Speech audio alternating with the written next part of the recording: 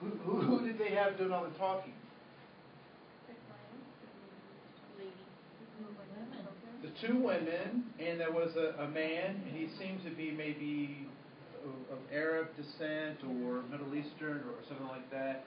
And the two women were white women, right? There were other people of color involved in the thing, but they didn't speak. So I find it very interesting. It's just something that triggered something for me. One thing that is interesting about the ACEs ask questions a little bit differently. So typically, what we talk about when we have people who are coming to us with some kind of neurotic behavior, that have, Adlerian neurosis, right, which is that gap between how you are and the goal you're trying to accomplish, and not being able to do so is neuroses. So we ask, what is wrong with you? And most practitioners ask that question, what is wrong with you? What's the underlying assumption of asking, what is wrong with you? That there's something wrong with you. That you, in fact, are broken, right? The ACEs study, though, asked, what has happened to you? Which I think is an important question. Because what's the underlying message or the underlying philosophy in asking what has happened to you? It's not your fault. A, it's not your fault. And second, what? So something did happen to you. So it's not your fault, and you are not broken. What's the good thing about people not believing that they're broken? That they have a choice or empowerment to change the situation they're in. Right? So that they can change the situation that they're in. And whether they can do it on their own, or they have to reach for a higher power, to connect with a community, or however it is that they have to take action to heal themselves or join a healing community, but it is something that is within their control, right? So they have the ability to do that. And passed on to him. And the lady mentioned that she didn't want certain behaviors passed on to her son, which I think is interesting because there's a couple of things. One, she can make those choices to not pass those things along, but she also has to change the environment or the context that makes it acceptable for a son to have those types of behaviors. So there's that. But one of the things the ACEs study doesn't necessarily talk about in great detail is this particular concept, that poverty is where a lot of those indicators pop up more frequently than in neighborhoods or in communities where poverty is less. I'm not saying that parents don't get divorced. I'm not saying that kids don't get sexually abused in more affluent neighborhoods or communities. I'm not saying that doesn't happen, because it does. But what I am saying is that the resiliency and the factors for support in those environments lend themselves for people being able to bounce back from that adversity either faster, stronger, and in some ways have better coping mechanisms than folks who live in poverty. That's problematic. So this is a documentary from PBS. It's called Unnatural Causes, and the key question is this: is inequity making us sick? And so we'll watch just a couple of episodes of this, and then have some more conversation, and then I want to pass some stuff out. Again, these are things that are going to impact our clients, both on a macro level and on a micro level. So here we go.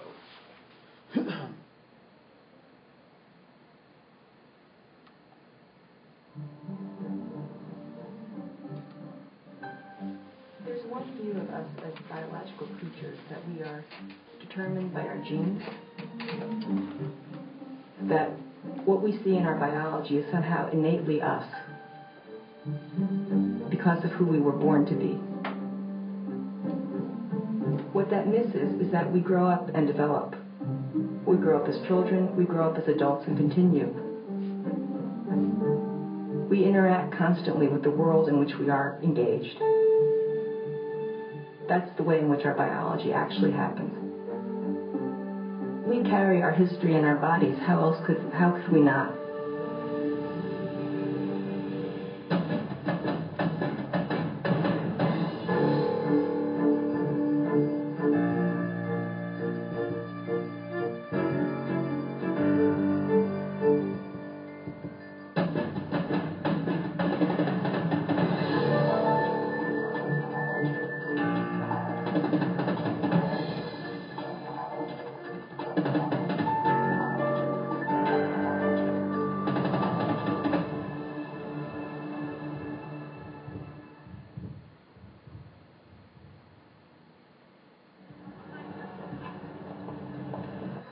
Living in America should be a ticket to good health. We have the highest gross national product in the world. I'm very happy to finally have some of my cars in one location, some of them. We spend $2 trillion per year on medical care. That's nearly half of all the health dollars spent in the world. But we've seen our statistics. We live shorter, often sicker lives than in any other industrialized country. We rank 30th in life expectancy. Especially of economically developed countries, we are at the bottom of the list. A higher percentage of our babies die in their first year of life than in Cuba, Slovenia, Estonia. How can this be? Is this just because 47 million of us have no health insurance? Healthcare can deal with the diseases and illnesses, but a lack of healthcare is not the cause of illness and disease. It's like saying, since aspirin cures a fever, that lack of aspirin must be the cause of the fever. Or is it mostly because of our American diet and personal health behaviors? Those behaviors themselves, in part, determined by economic status. And so our ability to avoid smoking and eat a healthy diet depends, in turn, on our access to income, education, and what we call the social determinants of health. But wouldn't our genes trump social determinants of health? Among twins who lived together until age 18, who basically grew up in the same households, so had at least a relatively similar exposure. If they diverged later in life, if one became professional and the other was working class, they ended up with different health status as adults. This is among identical twins. Written into our bodies is a lifetime of experience, shaped by social conditions and policies that can determine who will be sicker, who will die sooner. There are ways in which our society is organized that are bad for our health. And there's no doubt that we could reconfigure ourselves in ways that would benefit our health. There are huge inequalities in the society. All this wealth is maldistributed. Pet food, ice for the pet's water. And I think that's in part why the US as a whole has relatively poor health amongst the rich countries, and why even the better off people are suffering. And we think that that is not inevitable. Unnatural causes. Is inequality making us sick? Coming to PBS 2008.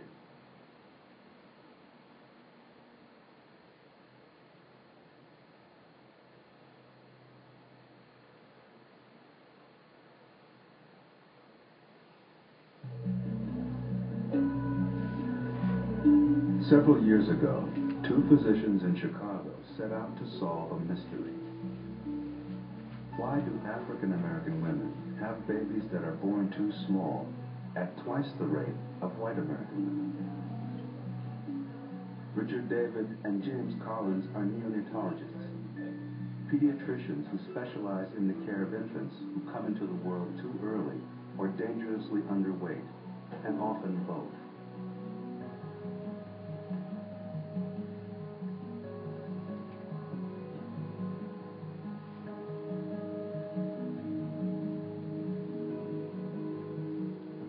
Like virtually everyone in their field, they were troubled by the striking racial differences in rates of premature and low birth weight babies.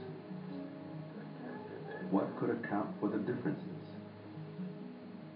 I originally thought that the disparity in premature delivery was really driven by socioeconomic differences between African Americans and whites. It's well known that African Americans have a lower, collectively, socioeconomic status than whites, are less likely to receive college education than whites. So I thought once you corrected for that, that the gap would go away. But Collins and David discovered the gap didn't go away. We were very surprised to find that the gap actually widened as education and socioeconomic status improved. And then began to look at it from a bigger perspective and broader perspective, and really started to realize, well, maybe it's something about lifelong minority status, which is the driving factor here. There's something about growing up as a black female in the United States that's not good for your childbearing health. I don't know how else to summarize it.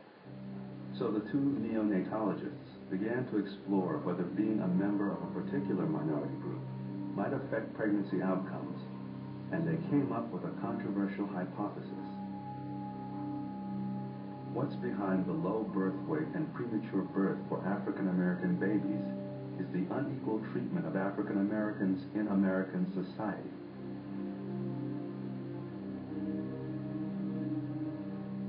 In other words, racism is taking a heavy toll on African American children even before they leave their mother's wombs. It's an idea that's slowly gaining acceptance. We're in the midst of a paradigm shift. 15 years ago, racism as a risk factor was almost never heard of in a scientific paper, whereas now it's much more a possibility. The story of Kim Anderson, a successful Atlanta executive and lawyer, illustrates exactly what David and Collins are talking about. We know that a healthy lifestyle should lead to a healthy baby. Women who eat well, exercise, get prenatal care, avoid alcohol and drugs and cigarettes are more likely to have a good pregnancy. But one of the best predictors for a healthy pregnancy outcome is higher education.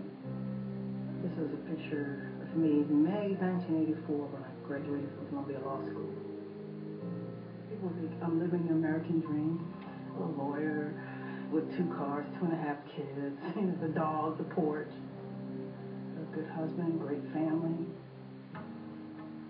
I've always been lucky to have good health. Always ate well, exercised, never smoked. So when we look at Kim Anderson, a well-paid lawyer in good health, we would expect her newborn to be a healthy, full-term baby. It didn't turn out that way.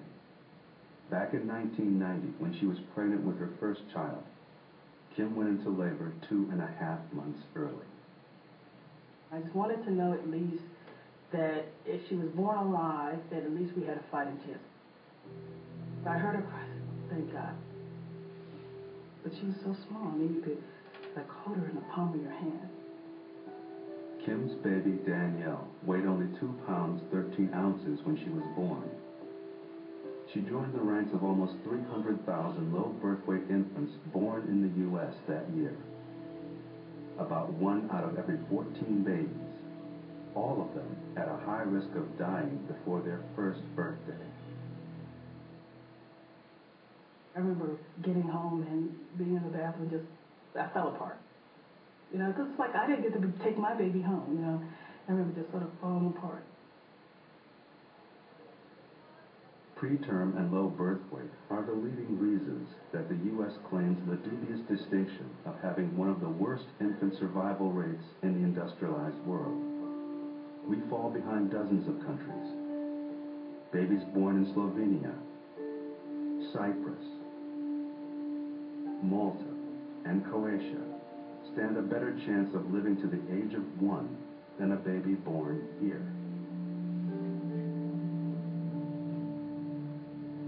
It is kind of like the canary in the mine. It's the most sensitive of our health outcome indicators per population. And infant mortality is not just a problem for African Americans. White Americans, if they were a separate country, would still rank 23rd in the world. So outcomes are very bad.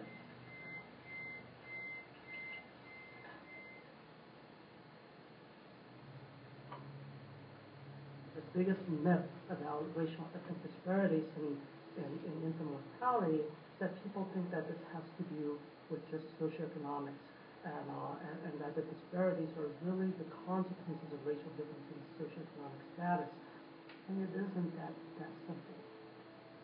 Infant mortality among white American women with a college degree or higher is about 4 deaths per 1,000 births. But among African American women with the same level of education, infant mortality is about 10 per 1,000 births, almost 3 times higher. In fact, African American mothers with a college degree have worse birth outcomes than white mothers without a high school education. Think about this. We're talking about African American doctors, lawyers, and business executives, and they still have a higher infant mortality rate than non-Hispanic white women who never went to high school in the first place.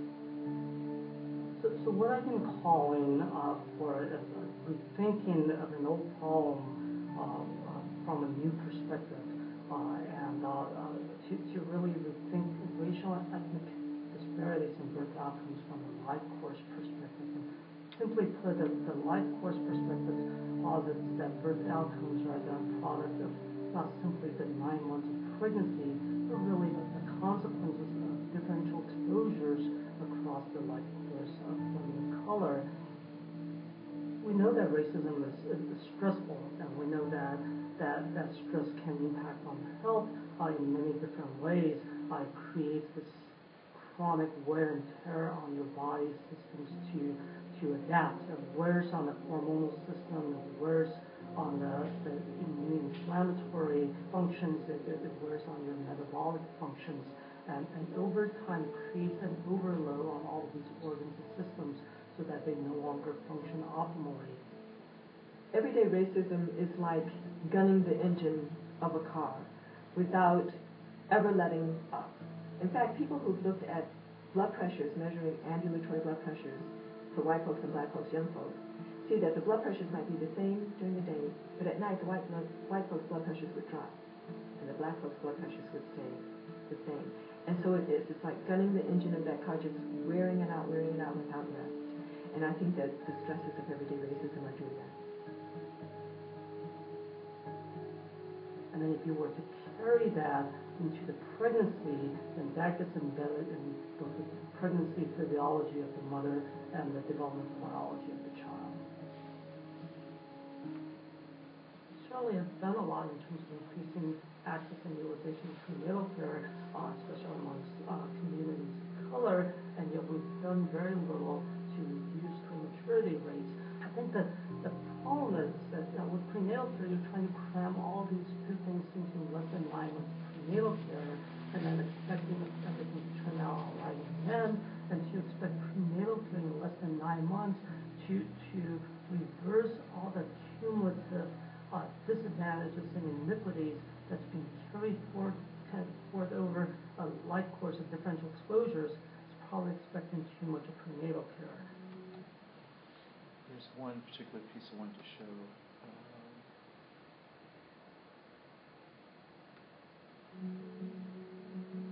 So if we're serious about improving birth outcomes and reducing disparities, we've got to start taking care of women before pregnancy. And I'm not just talking about that one visit 3 months preconceptionally, talking about when she's a baby inside her mother's womb, and now an infant and a child and an adolescent.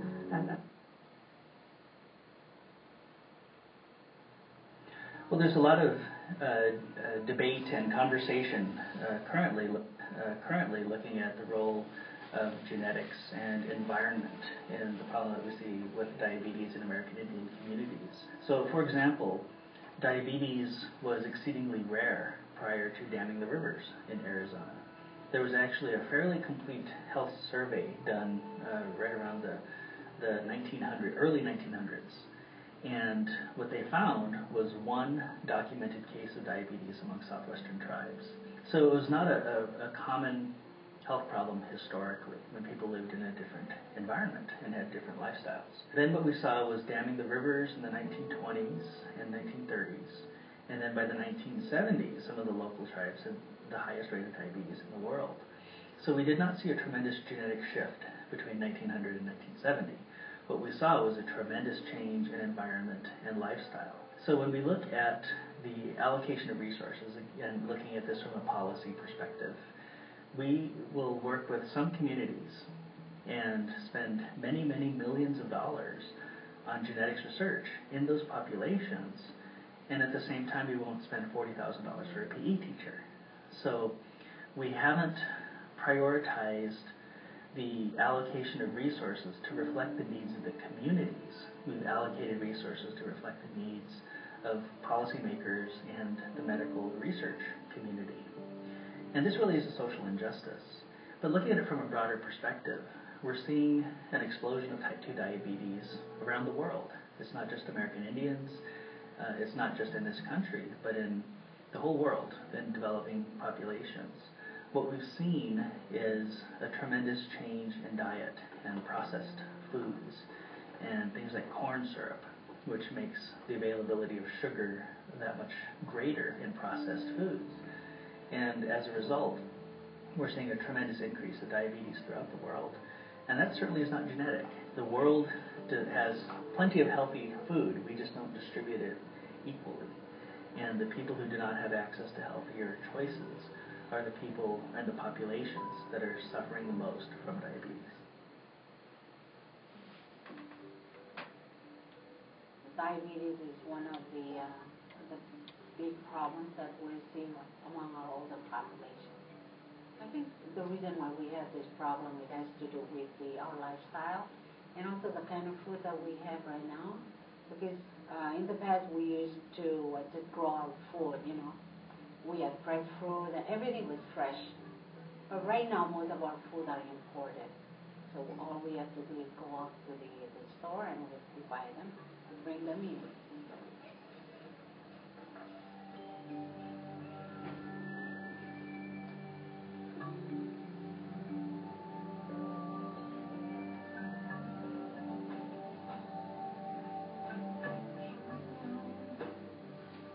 So you begin to depend on imported food, canned corn meat, canned tuna, and other imported food items from abroad. And that dependence then builds up, and after a while you can't extract yourself from it. If the food that's cheap and available is more often than not Cheez-Its and sodas, you're more likely to end up having excess of calories, excess of trans fats, without counterbalancing input of basic nutrition, vitamins, things along that line. And more likely to get empty calories that then translate into obesity, diabetes, and so on. We'll stop it right there. I think you get the point. People who are trying to become healthier, the options are really limited. So someone can hit the lights for me. So the basic point is what? What was the point of me showing those clips? Racism has a long-term effect physically. Yep. There's a long-term effect physically. What else? So the Native Americans, they weren't suffering from necessarily racism. What was also contributing? Policies. Right, and changing their environment, and changing how folks live, bringing them better things. Corn syrup for the Marshall Islands was problematic. So the environment that folks are in can also be impactful. So I want to make sure that I give you this. I don't know that this is still online or not. It's called Speak Up, and it's from the Southern Poverty Law Center.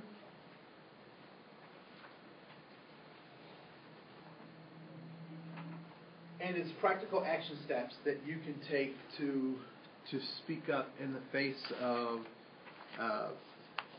discrimination and bigotry.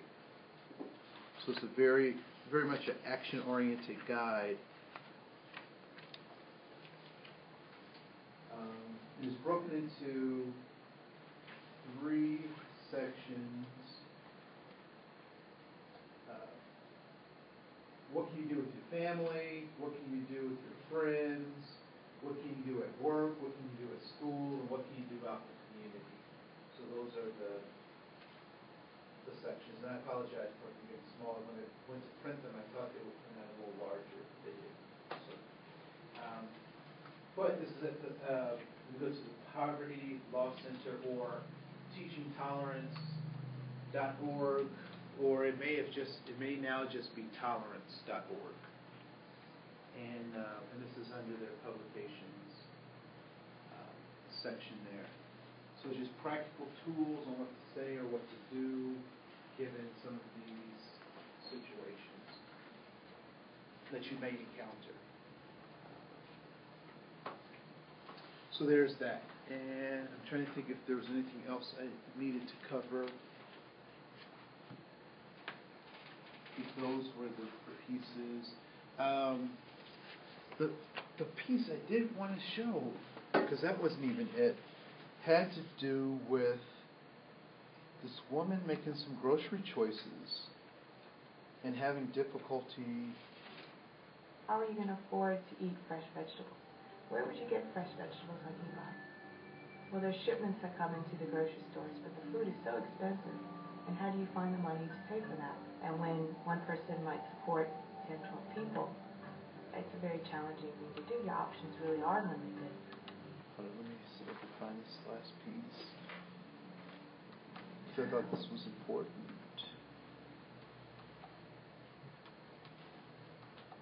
Where's my girl?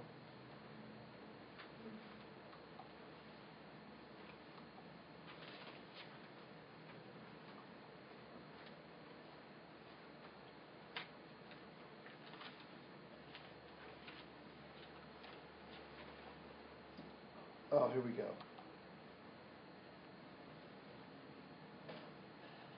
Food that we buy lasts about 2 weeks. We spend like $125 to $175 a month for groceries, if not more. You know, I've got like 3 teenagers, so and by the end of the month I start